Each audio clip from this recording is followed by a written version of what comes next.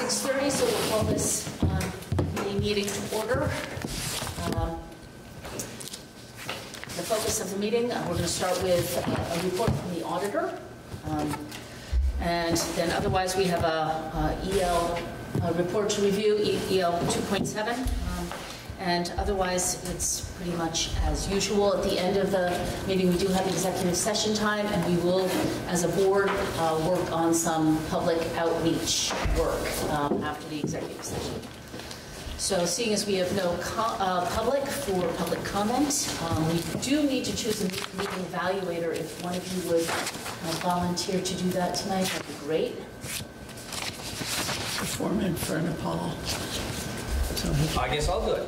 Well, no, I wasn't intentional. Set up. Yeah, I guess. All right, so Teresa, you're up.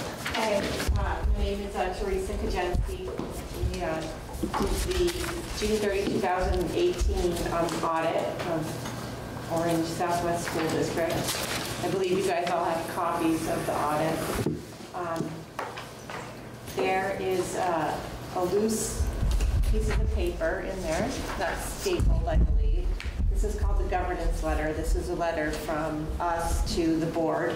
And there's just a couple things that I want to just point out in that.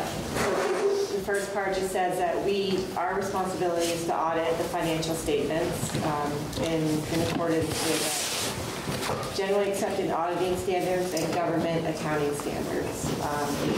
We also perform something called a single audit, which is because the district receives $750,000 of federal funding. It's a compliance audit of major funds, so that's part of what we do. So there's two parts to the audit. And this is the first year that the audit was performed under consolidation. That started July 1st, 2017 and ended June 30, 2018.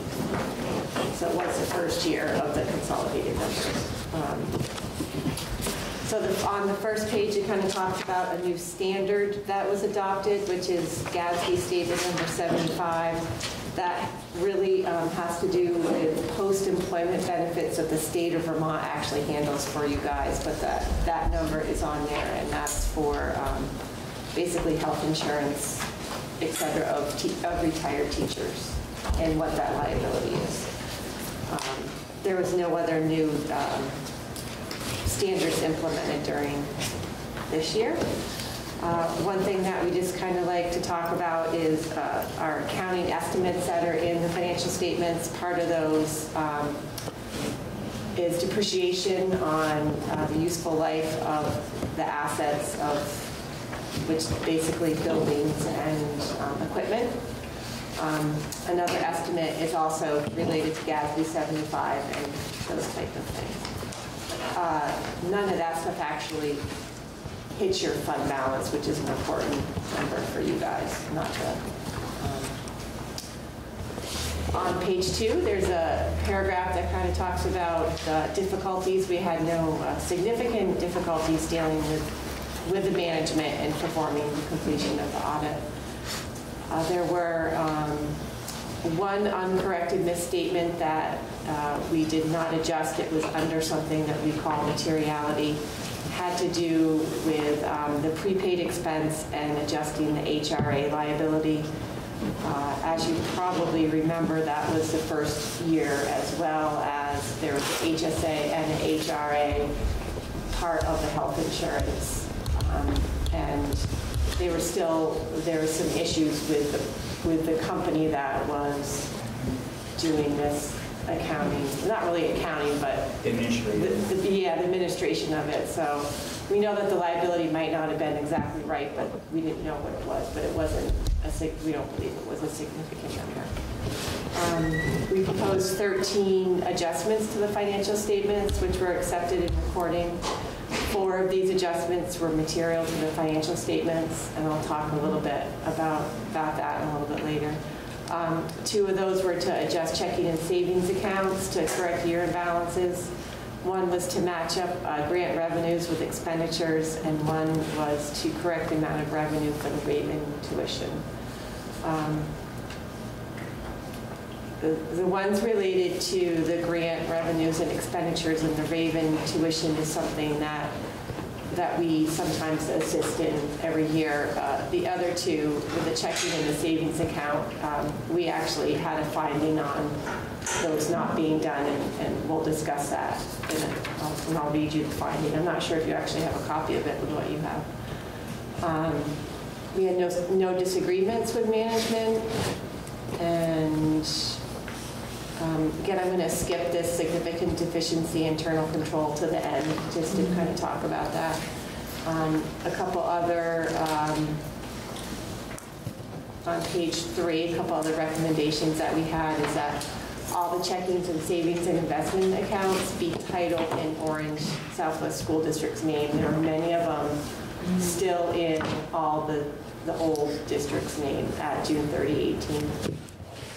Did talk to Robin last week, and some of these, a lot of them have been transferred, but not all of like the scholarships and the student activities accounts and et cetera had not quite yet been transferred into OSSD's name, which needs to get done, and that was, I guess, believed was going to happen by the treasurer. It never happened during the year before.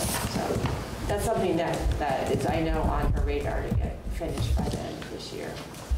Can I ask a question? Sure. But those would retain the purpose noted by a donor if that was a scholarship.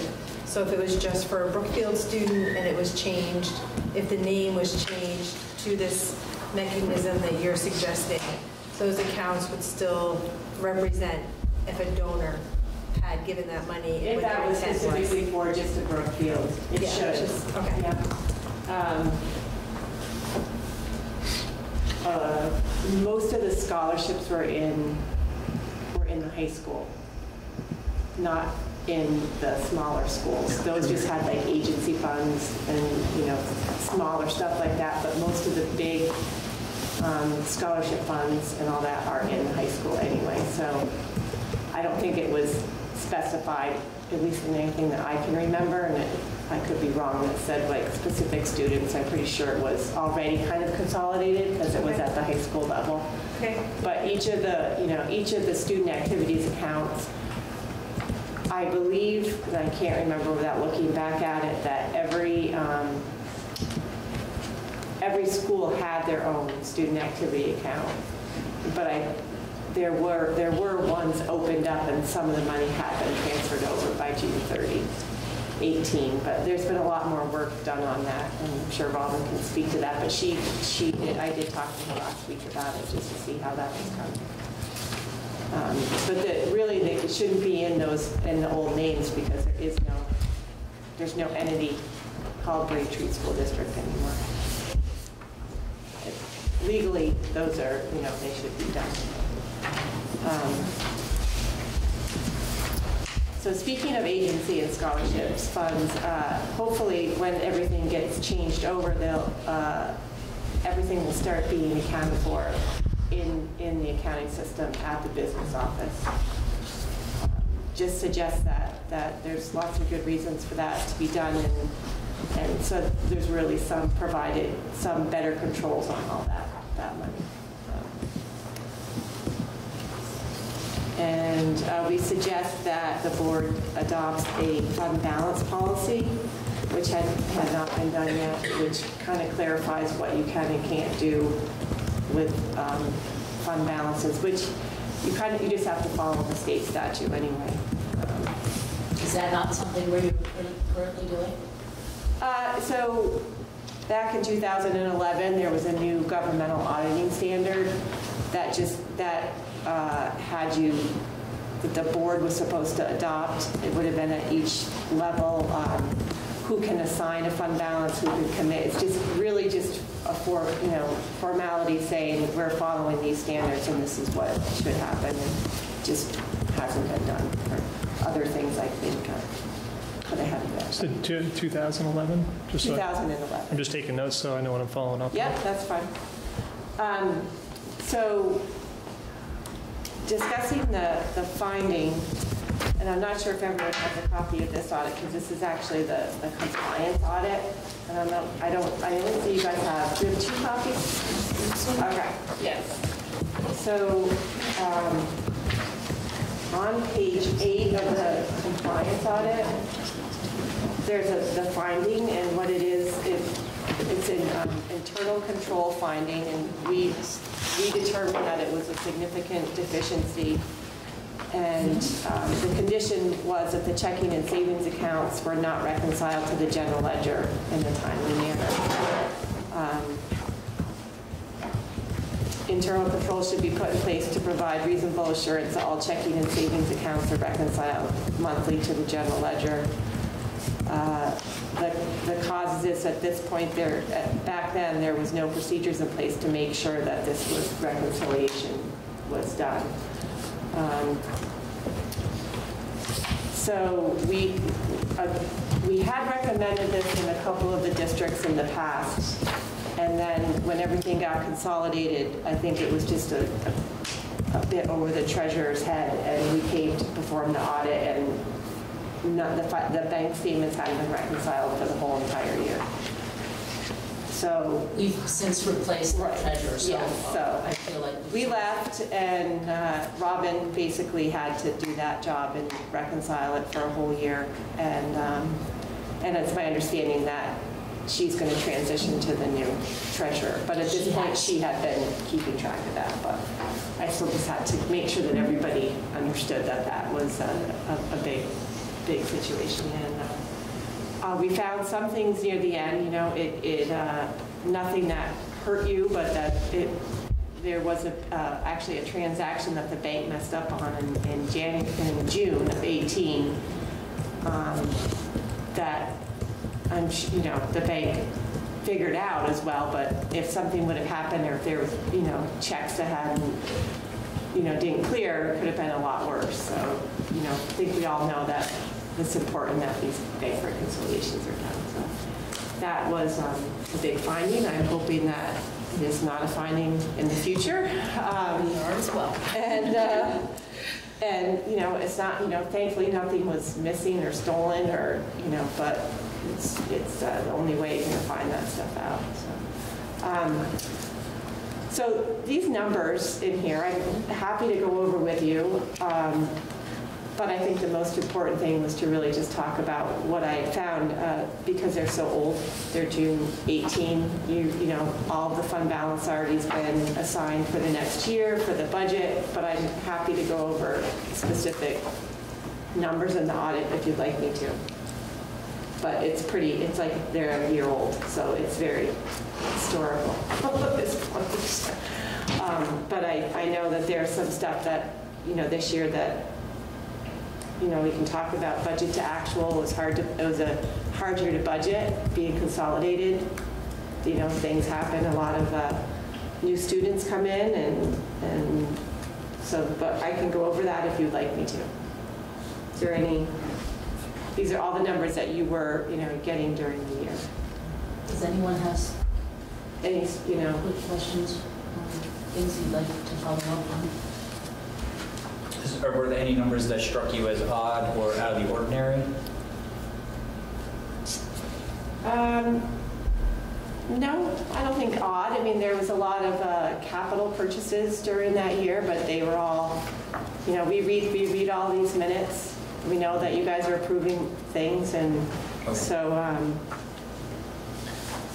For the capital projects, did you, I don't know if this is part of the audit or not, did you verify that the purchases were indeed made, kind of thing?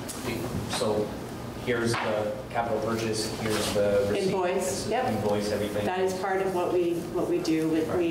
We ask for a beginning list of stuff that's over your capitalization policy, and then we go to the actual invoice and make sure that it was approved. And I mean, I don't go and make sure that you have that copier, well, not copiers you lease, but that you don't have specific things, but your new truck or anything like that. But we look at the invoice and make sure there was stuff that was approved.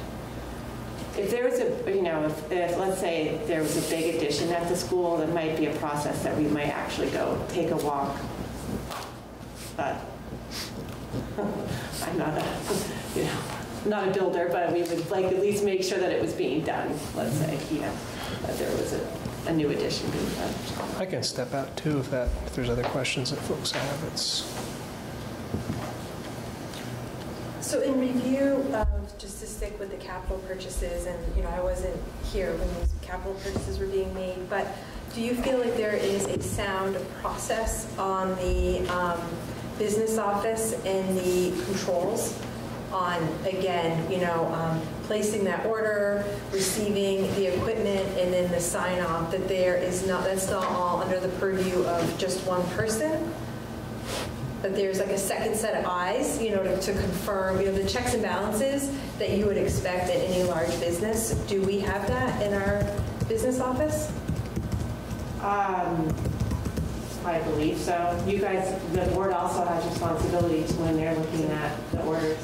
So it's not just the business office, it's all of you. Because there's, the warrants go out and stuff gets reviewed and et cetera. It's good to ask questions too when something, right? I mean, you guys signed I don't have the exact procedures with me right now, and it's been a while since I read them, but you guys are looking at them. Right. We don't do much oversight of the warrants. Did you look at them? And sign them. And sign them? Be a good idea once in a while to ask more questions. Yeah. I mean, that's, if you don't ask questions, people think you're not watching. But that is one of the controls that I rely on, is the board looking at the warrants that they're signing. But, for what we saw from the purchases that happened during this year, they were, I would say that we looked at the invoices, we saw that the stuff was signed off on. But there was a lot, but they also were, discussed or approved at the meetings that it was going to be done, right? I don't think they're too new. Oh, are you new? To be able to. Oh, okay. For 17, 18, she wasn't. Yeah, so Oh, okay. Yeah, but it's still good, as you're looking, Yeah. once in a while, ask for something. Yeah. Thank you. Yeah. Is there anything else that you'd like to highlight or think we should know more about?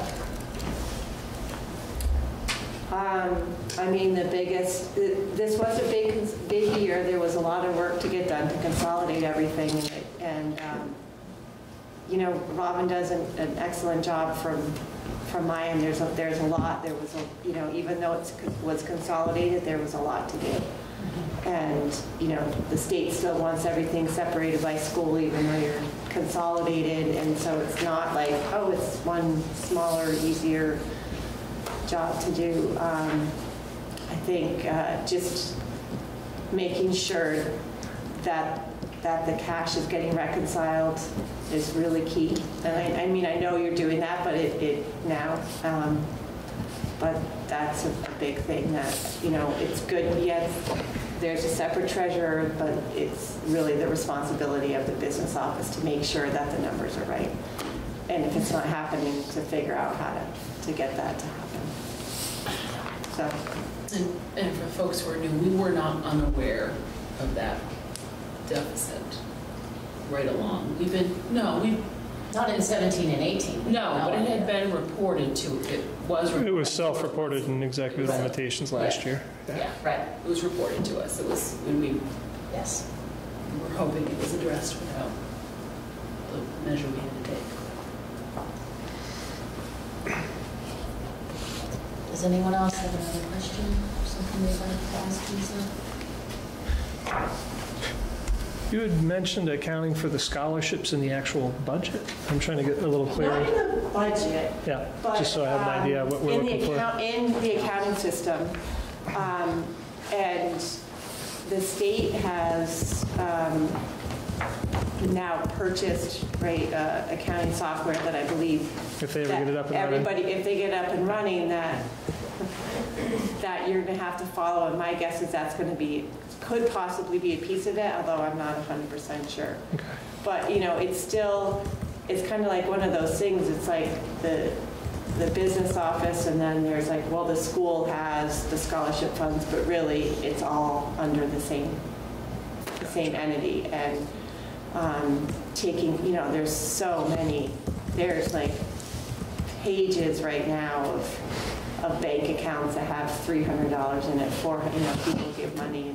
It's great, but it's time consuming to keep track of all that. So if there was just a way to even consolidate all that, and if you can do that legally. But just having one place where all that stuff is and taking that, like, okay, here is all of the agency funds of the school district.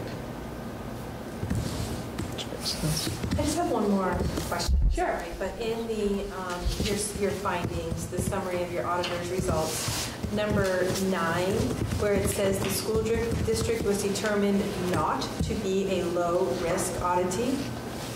So I can explain that. Okay. So that has to do with the federal compliance, and because actually this entity is new, Okay. I can't rely, even though you were in business the last 2 years as a supervisory union, it's actually a new entity, and you can't be a low-risk oddity if you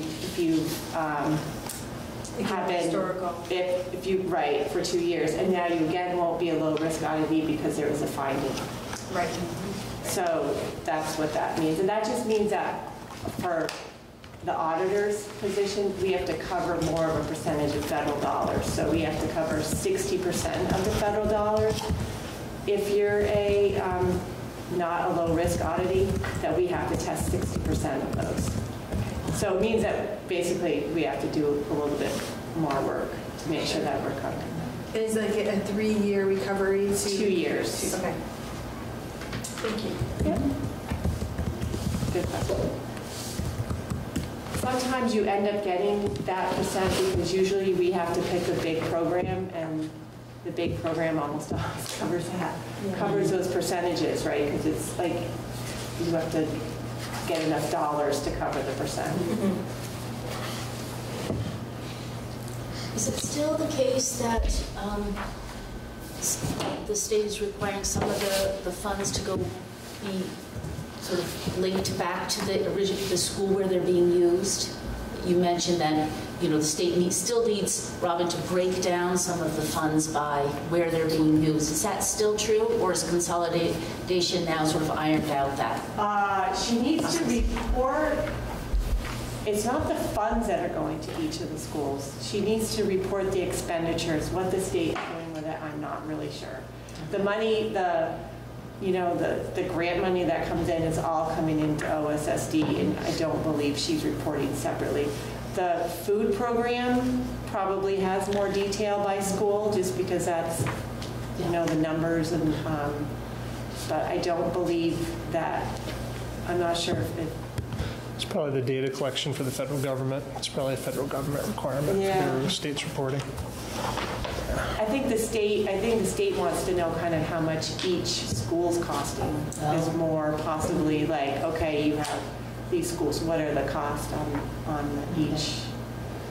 It's unfortunate that consolidating hasn't sort of eased that process. I mean, hopefully it will. But it's still kind of new.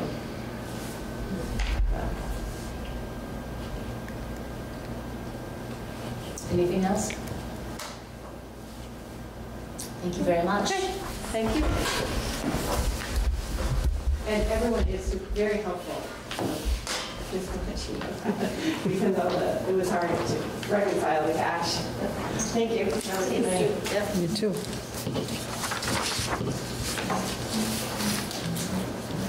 Okay, next on our agenda is the second review and approval of the wellness policy. We looked at this last month. This is Healthy Hunger-Free Kids.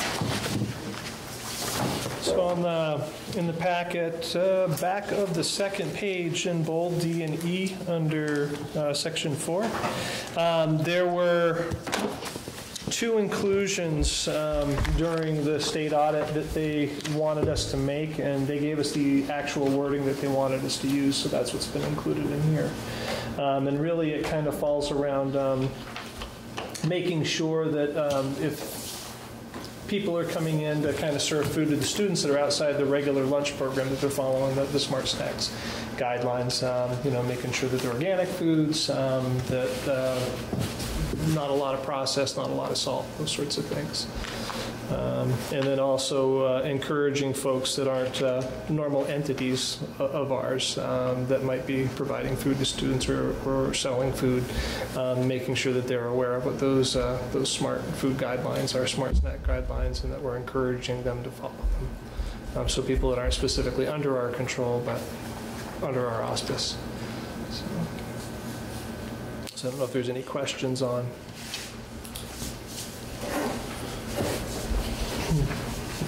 Any further discussion about this wellness policy? Wellness, yeah. Okay, we need to approve this since this is the second reading. So do I have a motion to approve this wellness policy? A second? Second. Any further discussion?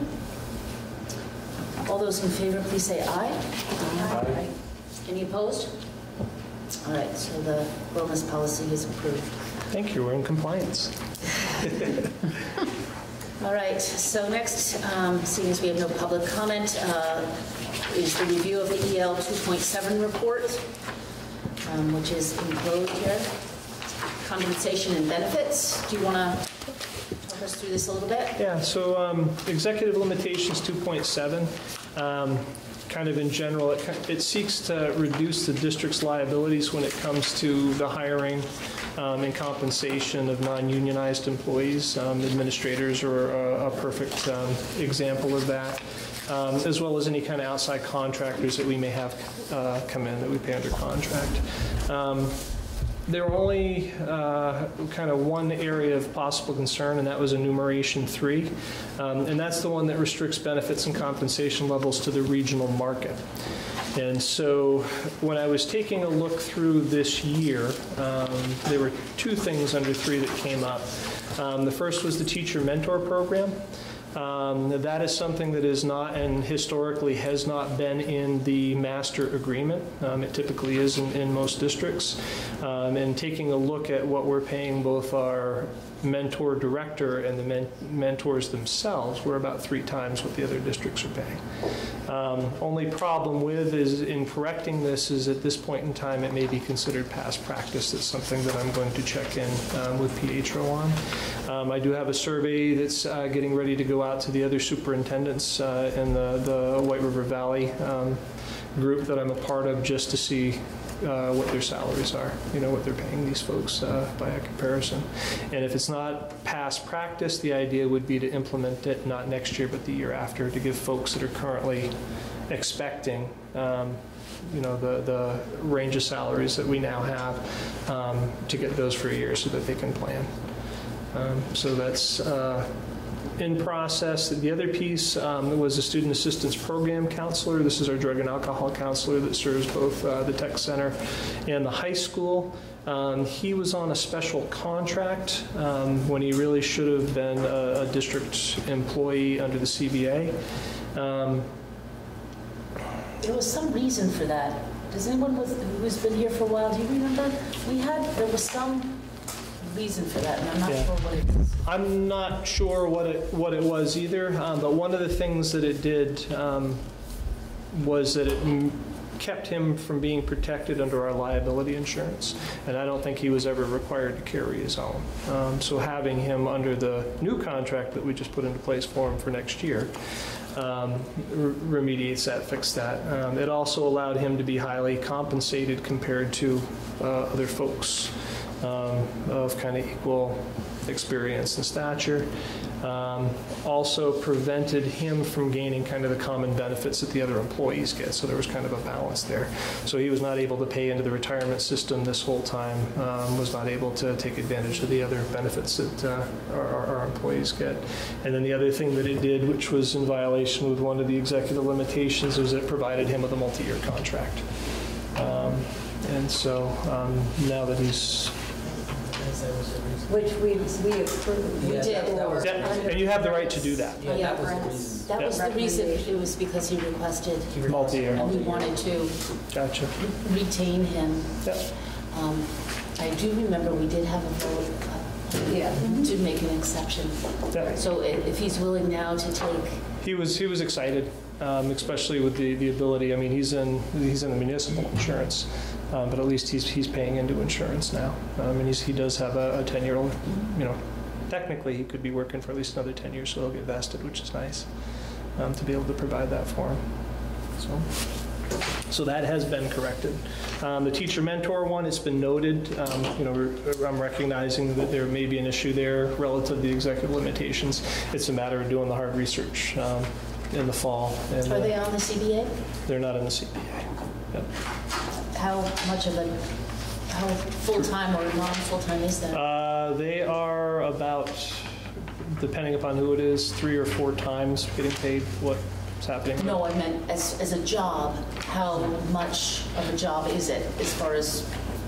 So they meet weekly, 50 hours with the mentees to provide, feedback to help them out with anything that they may be encountering, to help them with their teaching. The director is a little bit more extensive than that. She oversees the mentors. There are quite a few, probably 20, 30 of them last year.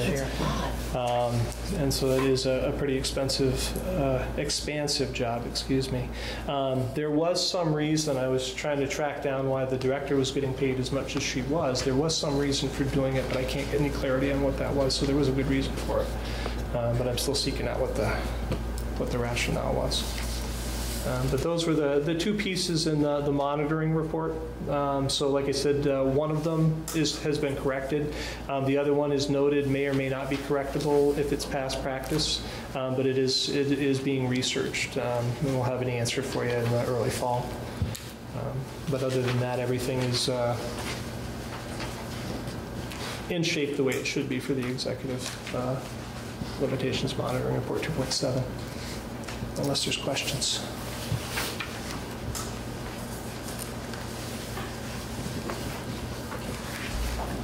So as I recall, this is our first reading of this report, is that correct? So anyone with further questions should see Ling between now and the June meeting, and also review any of the background materials that are available in the OSSD office, so that we in full conscience can vote to approve this next month. Okay. Quick interjection. We did put in for a special meeting to overlap with tonight because there was a tentative agreement reached with the teachers union. And this is probably if the board would make a motion to hear that, this is probably the place to talk about that under board management governance. It doesn't have to be an executive session then? Nope. Okay.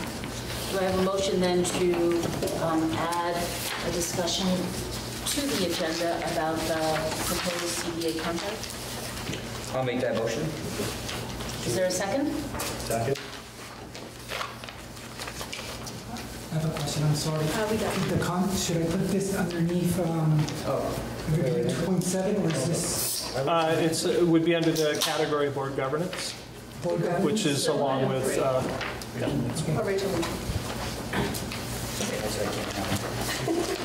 There's way too many. All right. Okay. so after, Ann, do you have one? I think it was, 6 or 7 hours in mediation. It was a long time. A lot of discussion back and forth with the mediator. The tentative agreement was a salary increase of 3.15% of new money. That is a step increase as well as a little bit extra so that they get 3.15% overall. And then they had a wording change, something that they wanted added to the contract. And that was that there would be a maximum of 3 after-school meetings per month, which is reasonable. Most of the contracts I've seen, that's what's in them if it's stated in a contract. With the exception unless there's an emergency. If there's an emergency and they need to be in, then they can be called in. So those were the 2 major pieces. We also removed a section or 2 of language that was from the days when there were separate boards, so the language didn't have any relevance or any meaning within the contract anymore. And so those are part of the packet that you have. So these meetings are faculty meetings, not student meetings? No. So after-school meetings, usually department meetings or faculty meetings. So can you define for me what you consider a regular day? In terms of, The hours. It's not defined. it's not defined. So I guess then my question would be, what's the expectation of teachers? I mean, the school starts at 7:55 and gets done at 2:25. So what are the teachers' expectations for their day at school? So that is stated in their actual faculty handbooks. In most cases, they are required to be there 10 to 15 minutes early, stay 10 to 15 minutes after the regular period of time that the kids are in the building. But it's stated in the faculty handbooks, and it rises to the level of being past practice at this point in time. And the expectation is to prepare for class.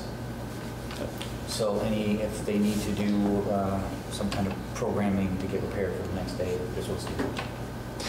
Okay, we have, I think the strategy, and the board can probably talk a little bit more about this, was to keep the contract as thin as possible, just to allow more flexibility for administration and working with the staff.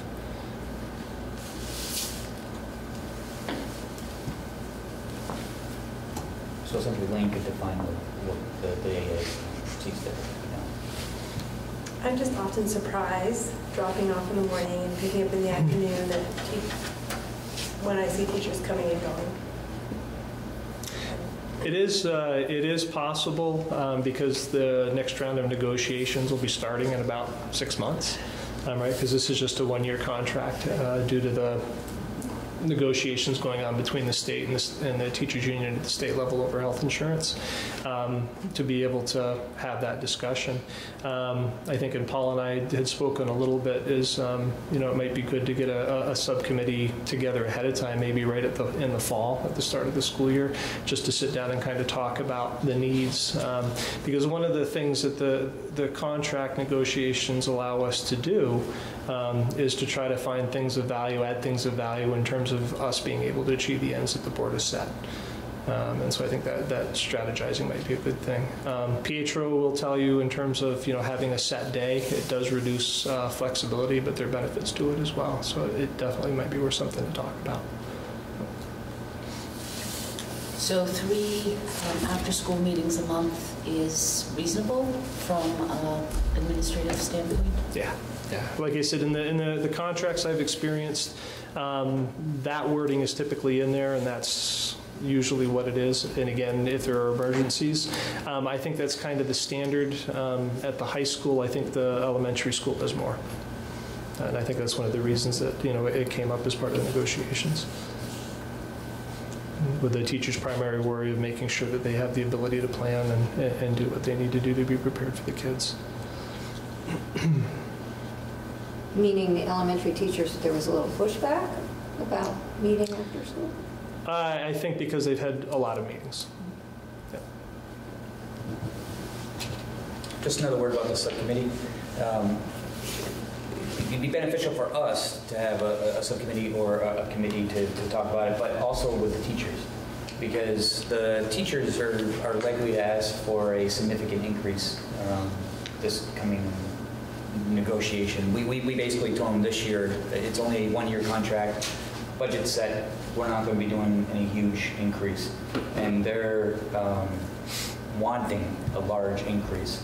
And so in the negotiation, I mentioned, if this is something you truly think that you need a large increase, for example, then we need to discuss that. And it can't be after the budget has been set. It needs to be prior to the budget. So when we have these subcommittee meetings, we may have to have a subcommittee meeting with members of us, meeting with members of the faculty, and trying to discuss what is a reasonable percentage increase, because if we don't discuss it beforehand, it's just going to be what Lane thinks is reasonable, and we fit into the budget, and then it's either going to be right or wrong. We'll either be at budget or we'll break the budget. So we got to be thinking about that. And there's a good potential for all of this. We do talk about all the data that's related to the ends in the fall. And like I said, one of the things that we should do is craft the strategy around what we're seeking from the teachers, around, you know, what our drivers are in terms of the ends. Oh, you know, we've got these ends, these are the interpretations that go along with them. These are weaknesses right now. Is there something that we can do in terms of the contract to help us reach those goals? For me, the big thing, you know, we kind of almost, I thought they were almost going to be there, but the biggest thing for me is the number of days off. They have 20 sick days, and they have another 8 days on top of it that they can request either personal or emergency. Well, they've got 20 sick days, and the average number of days our teachers are sick is 20 days. And so if you add that up, it's a significant amount of time lost in front of students. And so, you know, that's a pretty good piece in terms of the ends. If we can get them in front of the students more frequently, the performance will rise across the board. And we saw that. I think we looked at the charts together earlier this year. The schools that had the highest average absentee rate were the lowest performing, and vice versa. So, but things worth talking about.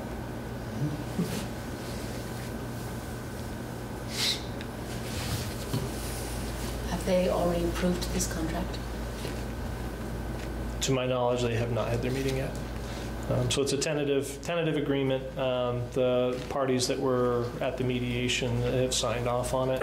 But again, it would need to be approved by both the board and the union before it's ratified.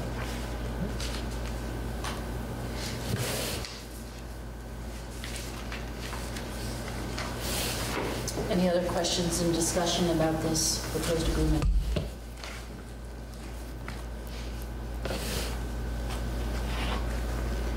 Are we ready for the vote?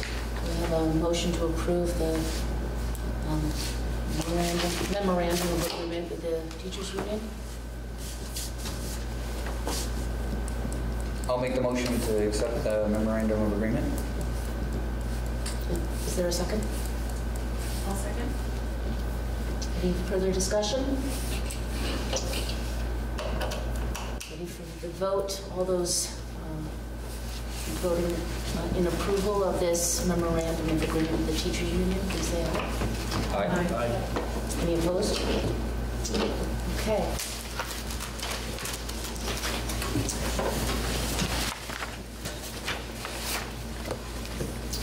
We have a legislative update next, Lane. Oh, a lot of stuff. Actually, I had to take a lot of notes on it because there's a lot of numbers in there. House Ways and Means Committee is proposing to take $7.6 million from the Education Fund to pay for Lake Champlain cleanup. Some of this money, they're intending on replacing it with a new tax on software and veterinary supplies, but it would still leave a shortfall of about $600,000, which would be paid for using property and income tax yield adjustments. So it would have an impact on our school taxes. The state realized an unexpected $4 million loss due to an increase in the number of students being outplaced. So we've talked a lot about, you know, the number of students with trauma that we have and the cost of working with the students in the case that a lot of them need to be sent out to residential placement. The state's also feeling that as well. So they're discussing a new tax on candy, clothing, and software downloads to pay for that $4 million shortfall. They're making some proposed changes to Act 173. Act 173 is the special education funding bill that takes us away from a reimbursement model to a block grant funded model. They're looking to add another year for implementation, so it pushes us about 2 more years out, which would be good.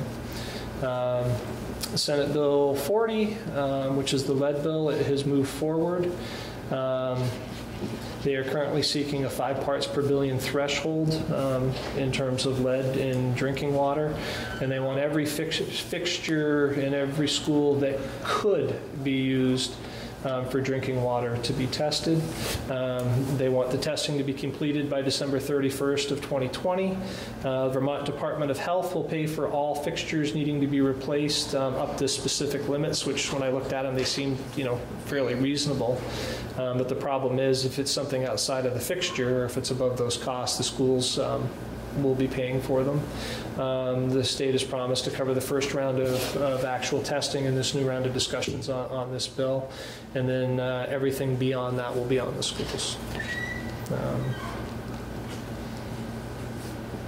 They set up, or are working to set up a committee to examine school compliance with the privacy of student records as it relates to FERPA.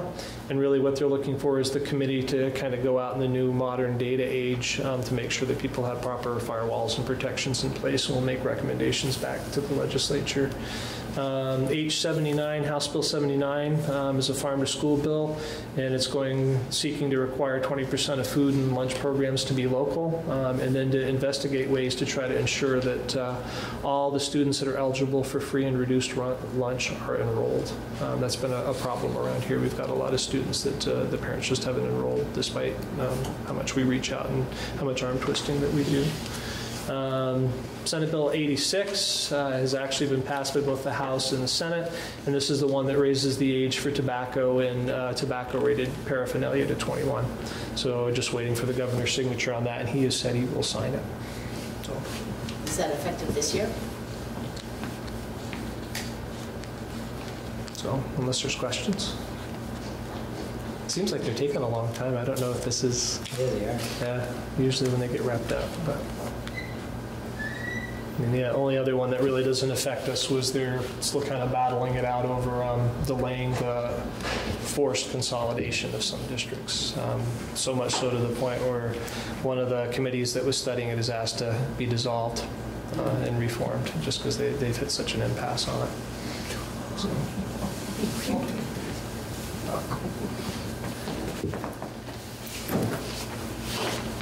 All right, next is the consent agenda, which we'll approve as a slate. So we have the minutes from our April meeting, which are enclosed here to review. We've got to approve administrative staff contracts. Those are in here. Yep. So those are things that I will sign. Professional staff contract, new hires as well, and then unanticipated revenue.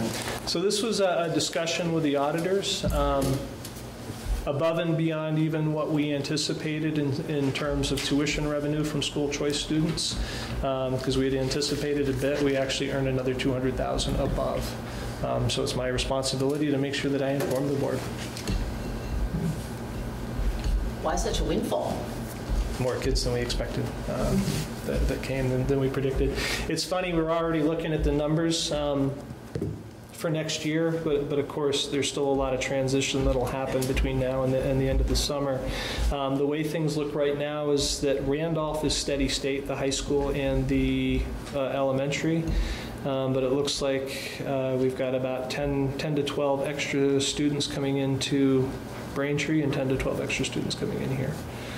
So Braintree might even be over 100 next year. This should be over 80. So the numbers are increasing, and that's not including the preschools. So the preschool students are completely in addition to that. That's great.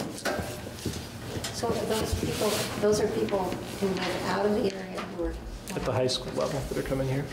But what about here in Brookfield, or is that just people moved in? Just people moving in. So school choice is funny.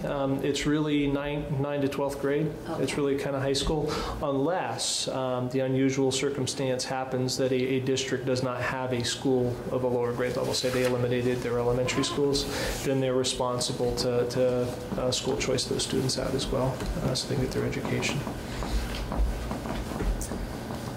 So do I have a motion to approve the consent agenda? So moved. Second? Second. Who was All the those in move? favor? Who was the first? Ann, okay. And Ashley. All those in favor of approving the consent agenda? Aye. Opposed? All right, reports and incidentals. We'll start with the superintendent's report. So I talked a little bit in there about working what I'm calling the API process in the fall. with the faculty. The last year and a half or so has kind of been spent just resolving kind of a number of ongoing HR issues, some of which were kind of impeding the process towards the ends, and as well as kind of working with the budget to put some structures in place so that we can focus a little bit more strongly on academics. So the API cycle is a yearly cycle. The first thing that you do is you analyze the data, right? One of the things that we've been working on with the faculty, especially the math department and the special educators this year, is interpreting the board's ends, right? They're putting their own interpretation on it. They've looked at mine.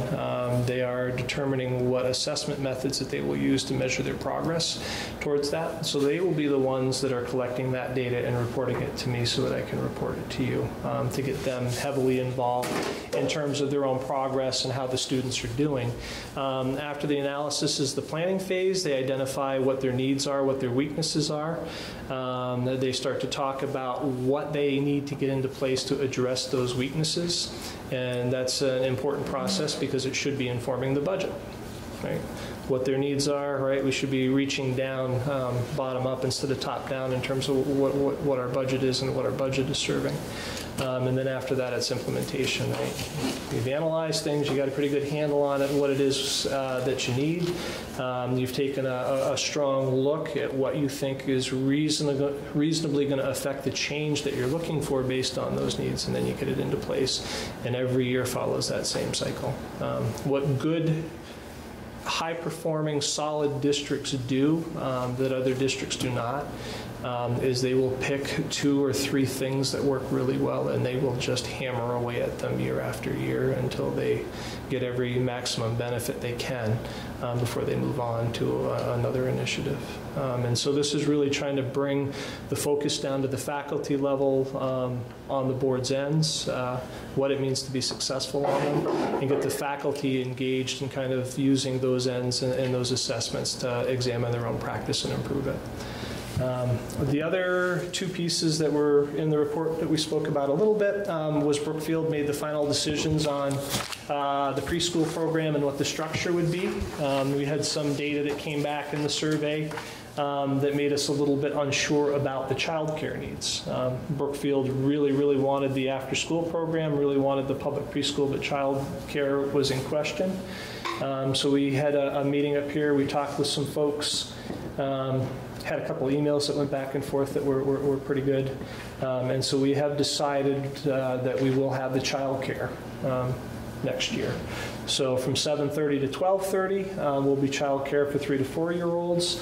Those children then can move into the public preschool from 12:30 to 2:30, 4 days a week. And then in the afternoon from 2:30 to 5:30, there's a K-6 after-school program for all students. We'll talk a little bit about it when we get to the financials, but there was about $55,000 generated from the child care and after-school program at Braintree alone. Didn't quite put us in the black for that program, got us close, but I think that number is impressive because it really kind of spells out the need that's out there in the communities. If a community at a small school of less than 100 kids is paying $55,000 a year for child care and after-school care, there's definitely a need for it. So that, sorry to interrupt you, so that means that the age 3 and 4 kids don't get the after-school care. They will have to go home on the bus or something? That's the quirky part about all this, is K-6, right? Kindergartners usually are age 5, right? There is a whole other set of laws and licensures that would go along with an after-school program for the ages 3 and 4. It's something we could put into place in future if there's a need, but we've got to see what the need is going to be.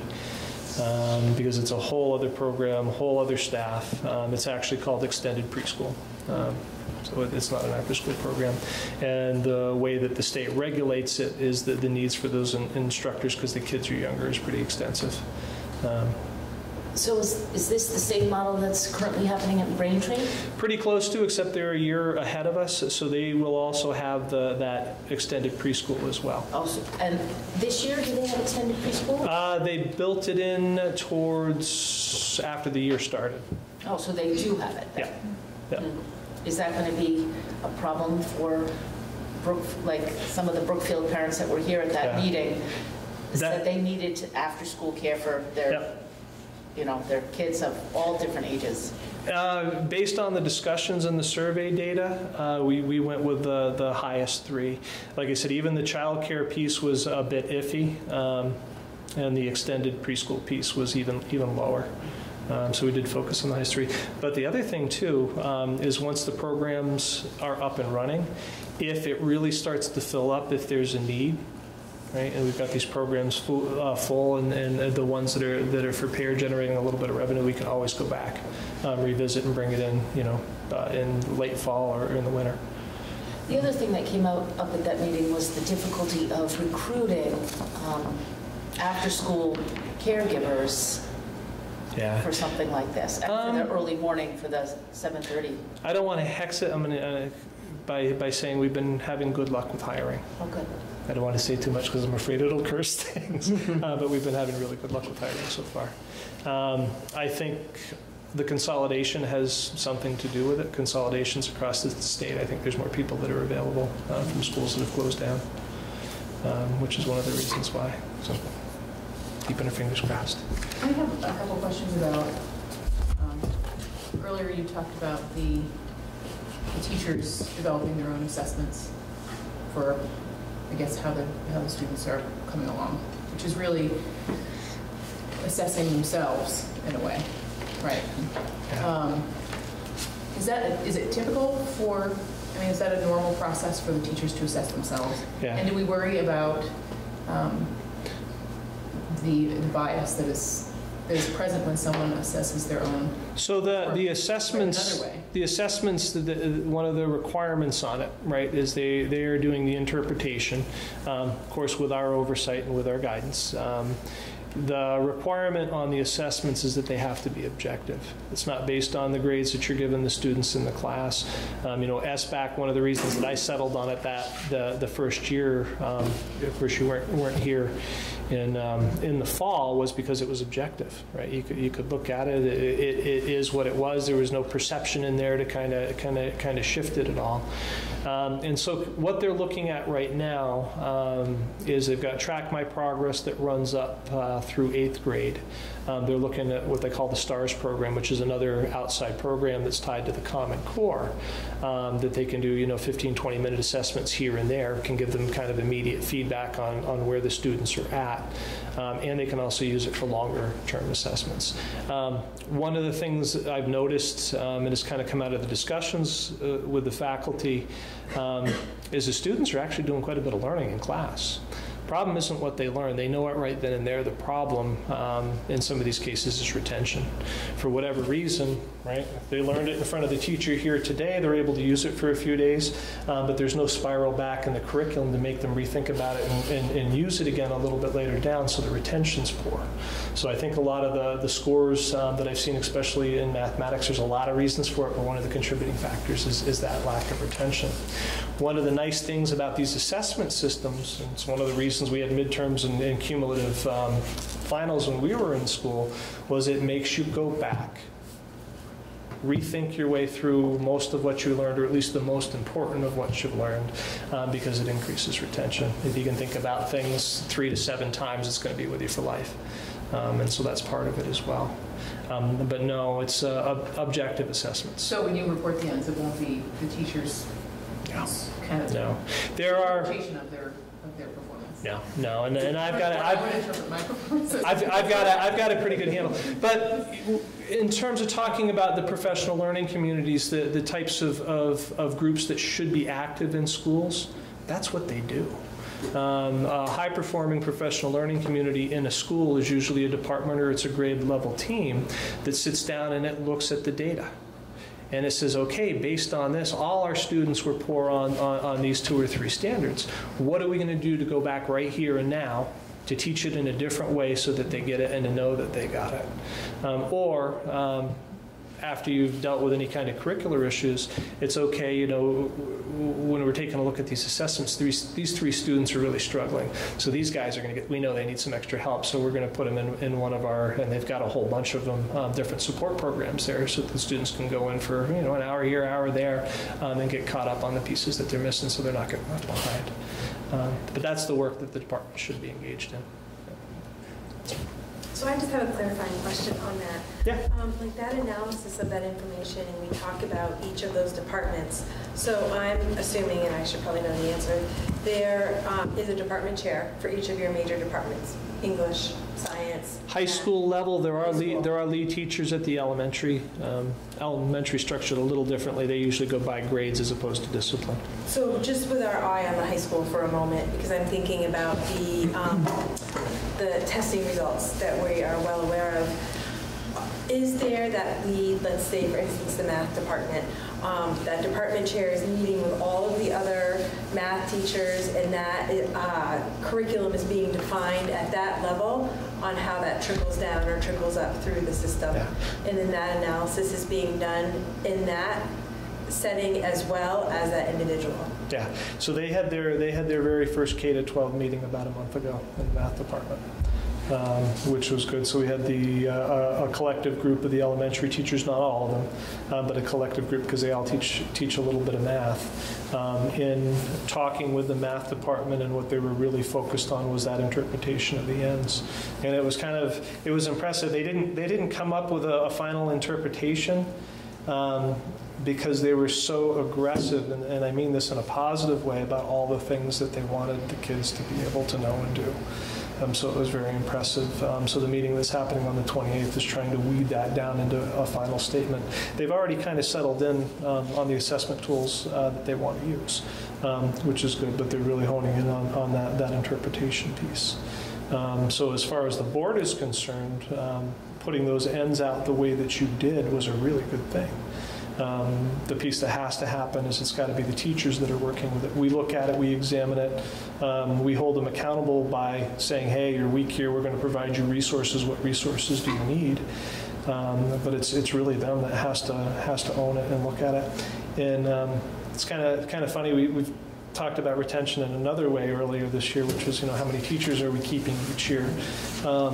One of the things that retains teachers is high-performing PLCs, those professional learning communities, because it's in interacting with their peers that they get the most learning and growth, and that is valuable. That's usually the thing that keeps them around for a long time. So going back to the defined day and only 3 meetings a month, how are they fitting that in their schedule? Because I built it in. I built in half days every month. So remember I was talking about we spent a year kind of building the structures before we could do the work. That was part of it. Okay. The elementary principals are awesome, but they're very, very aggressive about using that time. So they kind of fill it up every time they get it. I'm trying to pull some of that time back to be able to do this work with them. I'll be the primary person doing the work next year with them, but I've got the K-12 English person, so I got kind of a K-12 English director, and I'll have a K-12 math director as well to support this work, as well as Katie at the high school. So while we don't have a curriculum director, I've got parts and pieces that kind of... English and math right now. And math. Yeah. They will all be working on the interpretation and developing their ends, but English and math are fundamental to all the others. Right. So if we get those up and running, get the other scores to start to rise that the larger community and the state sees from us, will be in very good stead. It all kind of plays into a goal of keeping the enrollments increasing. As long as we've got more students coming in, we can continue to build programs. The more programs we build, the more students that we will get. We're kind of at the point where we've mopped up all the students that are around just because of consolidations and closures. We've got students, I was actually pretty impressed with the students that we've got coming next year under school choice. But there's only so many students that fall into that category that we can grab. We're now at the point where we've just got to build better schools if we want to keep those enrollments going up by having people physically moving down to go. Right. Well, and we need to we've got employment opportunities at the hospital Yep. at various locations around the area, but people aren't wanting to locate here, so It will. that will all sort of snowball. It will all grow together. And that's the piece that we're looking at. You know, preschool, yeah, 99% of preschool is because we need it. It's good for the kids. 1% is because if we've got them, people will move into town to take advantage of them. So there is a bigger picture here. That 200,000 that we just talked about, the reason that I was making sure that you knew about it is because it allows me to spend a little bit of it before we have to claim it for reserves. We've got a lot of talk has happened the last year or two over, the kids don't have any computer science courses, they don't have coding. They do next year. They should have a robotics, very well-developed robotics program. They will have their coding, and hopefully we're going to try to be able to build the Lego robotics down into the elementary schools to kind of support that as well as part of the STEM initiative. So a lot going on. So Lee, just one clarifying question. You mentioned the English director and the math director. Are those two new positions that you're hiring, or are those positions? Consolidations under the budget. So the K-12 English is here. She's under the regular budget. She was part-time under title. We were able to move her out with the budget increase and get her so that she's regular. The only two people that were left in title when we were looking at that budget increase, and it's because we didn't want to go for the 18%, was the math person. There was some restructuring that was happening there anyway. So the math person will come out of title, and then we had like a 50% special education support sort of person that was in there as well, but that's it. Everybody else has been moved out of title into the regular budget. Which we couldn't depend on the money. I mean, this year we couldn't even get the services to the kids that money was geared for until November. And next year, it may be problematic. The AOE is working really hard, but they're still not got their systems quite up and running the way they need to be. But they're working at it. I give them a lot of credit. Thank you. How close are we to the line where we were like 18%? $1,000 per student. So we still got $1,000 per student. What was interesting was Bruce Labs. They're pretty close to it. I mean, they're over 18,000. And I think if I remember, I have to go back and look, so don't quote me, but I think we're at 17.3, and I think the line was 18.3. So we're 17,147 or something like that per student. So I think White River was right around 18, give or take a little bit. So there's some leeway. And again, the more students we have, the right. Farther we get. Yeah. More money. The last piece was went and made sure to talk with the elementary principals and just making sure that people do realize that therapeutic program is open to all 3 elementaries. We'll repeat that a few times. It is based on priority. What they were looking at is as they were getting the program set up, they were kind of discussing, well, what's the easiest way? Do we want to have students come from another school before we're sure the program's up and running fully? But no, it's based on priority. So as they go through any of the students that are on an education plan, as they go through the meetings, the yearly meetings at the end of the year to kind of evaluate how the students are doing, they are creating a priority list. These are the students who are the best fits for the program right now. These are a little bit farther down the line, but should be worked in when the time comes, and they will be taken in priority order. How many students will the program be able to fit in? All depends on the severity of the students. We actually have made 2 really good hires, exceptionally talented people, expensive people, but exceptionally talented, who have worked with these students, who have worked with Dave Melnick's strategies before, and who actually have worked together before. So I think we've got a good fit on it. But it's, that's one of the, I'm going to tie it in with special education. One of the questions I was trying to get at is, how big of a caseload should a special educator have? Well, it depends on how tough the kids are that you're working with.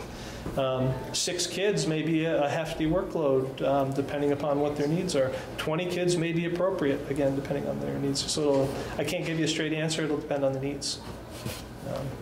But as many as can be cycled through. And doing, just the general math of it. Again, the caring for the kids is the primary piece. But, if we can prevent even just 3 kids in the next couple of years from having to go to outplacement, we paid for the program. So have we done some kind of assessment of all of our students to figure out who might be in there? They do them every year. So if we do it every year, where are we for the needs then? So, because you said it could be 20, it could be 6. So if we've already assessed them. Well, they're going through the year-end assessments now. That's what I mean by every year they do that, and they're making that list. Oh, all right. The other piece is that they're talking with Natalie and Deb, is that they've got to figure out, if I've got a spectrum this big, where does the program fit? They're going to be hopefully rare, but there will be some students that we just can't accommodate here. Who are they? Down on this end, these are students that should be getting the resources and support they need through best practice in the classroom. Are they getting that? So part of their discussion is, where is their range for this program fit? We know it's up in the moderate to severe range, but how severe can we go? It's good you're making. I hadn't thought about this stuff in a couple of days. I'm glad you're making me think about it again. Other questions? Other? So beyond your report, we've got RTCC. Is there anything you should know? I know that they had their Good news, in-house. we had people there. Good. We had And a board member from we had a White board River. member from White River, yeah. So White River just consolidated, you all are all familiar, and this was the first meeting the board member showed up. So we had a board member there, and we didn't have the usual board member from Northfield, She hasn't come in a Williamstown. few. Right, since their consolidation, I don't think they've seen her.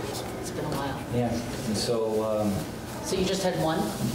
So, well, we had the one board member, and then we had the woman from CCV. CCV, Which was and good. then- I don't know who the gentleman was. He was funny. I found him afterwards when I was going through the open house just to invite him in to come talk with me if you wanted to. I think he's a parent. He's a community member. He's a community member from Brookfield, right? Yeah.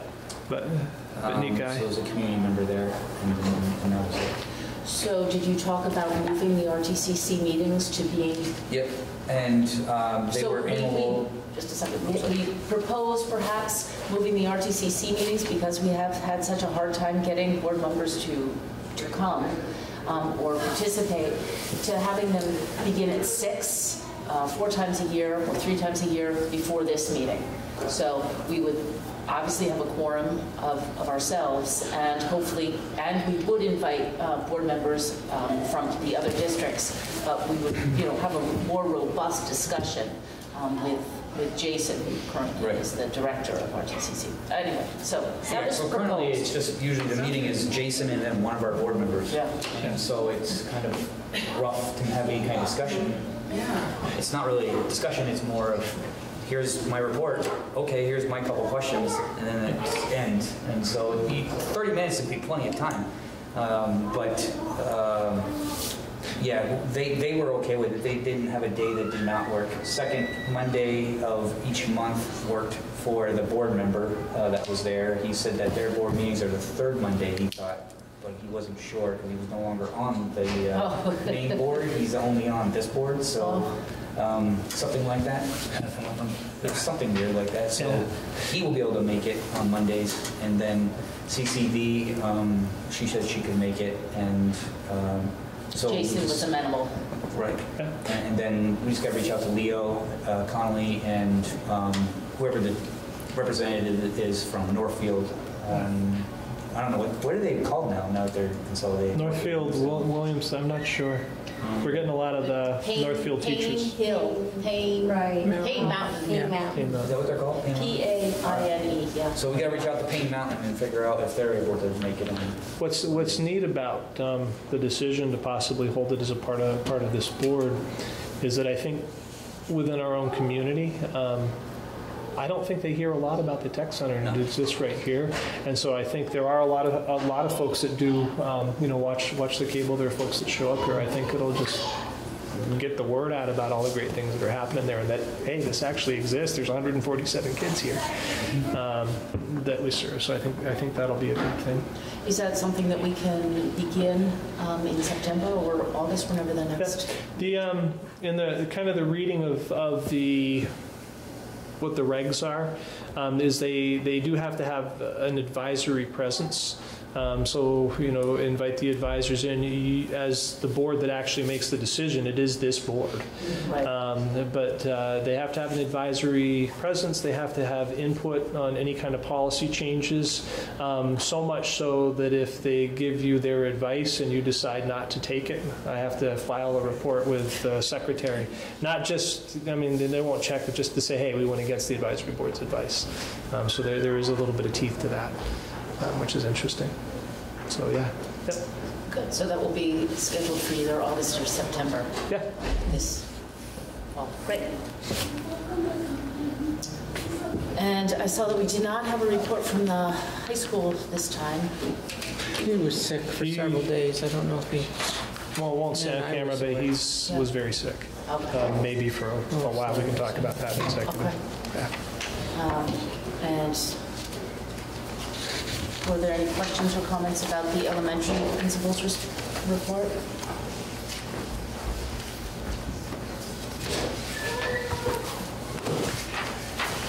I didn't notice any further comments about distribution of administrative services over the 3 elementary schools. No, I'm coming in. We've got the superintendent's conference at Lake Maury the end of this week. But I told them I'd be coming in and spending a lot of time in this building in May.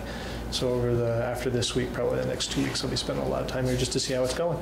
David's been spending a lot of time up here, which I think is wonderful. Yep. Any other questions or comments from any other board member? Okay, we also have the financials. So talked with Robin. Everything is as it should be, which is always good. I took a look at some things myself. Everything's on track with where it was last year, perhaps a little bit better. We will end in the black. I can talk a little bit about surpluses. In terms of the tech center, they're looking at about a $60,000 surplus at this point in time. In terms of Raven, they are looking at a $65,000 surplus, which they will use to apply towards the transition that's currently underway. So do we know why those? Kids? In some cases, it's kids. In some cases, remember that we are planning the budget a year in advance based upon current staff. Right. And so whenever you get the transitions in staff, if we hire a little lower. Let's see, as far as OSSD is concerned, we actually did pretty well this year in terms of surplus. So if you just look at the budget from the current year that we're in, there will be $57,000 left over. So that's actually pretty good considering it was a $17 million budget. We are also receiving another $131,000 in reimbursements for special education from state-placed students, right? We pay for them up front. At the end of the year, the state pays us back for it. And then we have the $200,000 in unanticipated tuition revenue that we just talked about. So at the OSSD, we're talking about $388,000 in terms of surplus. So, yep, there will be some to put towards the new roof on Randolph Elementary in terms of the reserves at the end of the year.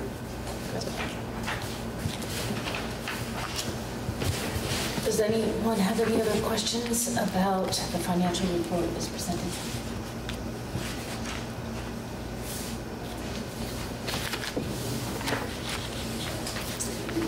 Okay, next is the facilities reports. So there's we had talked last time about the need to have eyes on the target in terms of things that have been purchased. So I put in kind of a restructure of the facilities report, hopefully to serve that. You'll see that in the packet there. There's a couple pages of instructions that have gone to the facilities managers.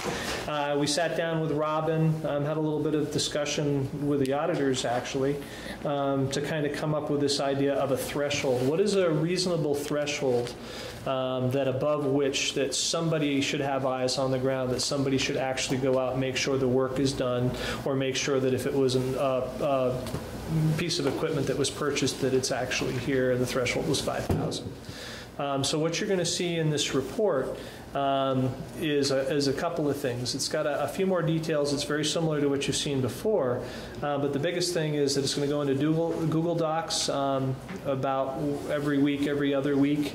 We will go through the report, the things that they are putting on there, which is everything that they purchase above $5,000, and they will take either myself or Robin on a tour.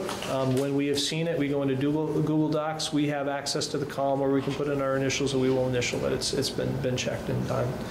And so that's all set up, and that's happening right now. I'm trying to think what the other piece was. Oh, the other part of this is the estimates.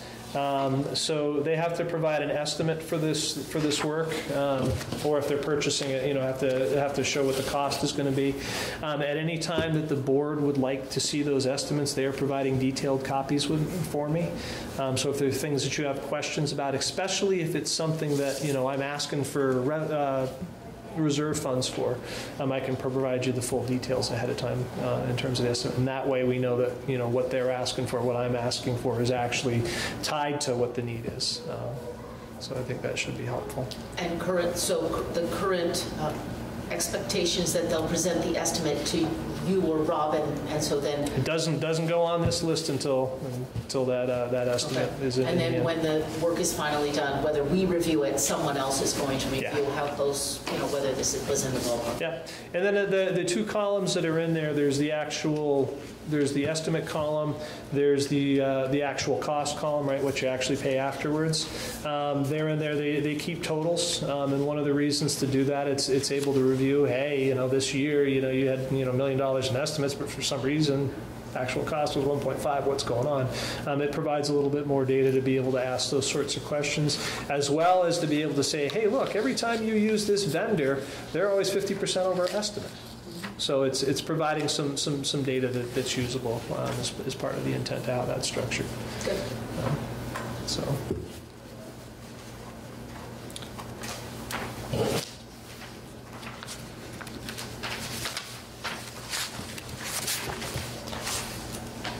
Any other questions or comment?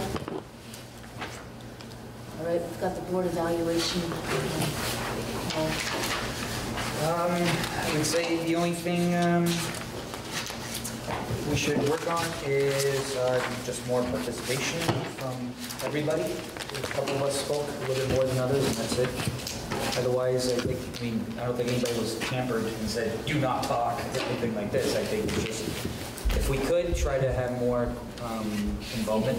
Seaweed one of those, yeah. Otherwise, I think it's fine. Okay, so next we have an executive session. So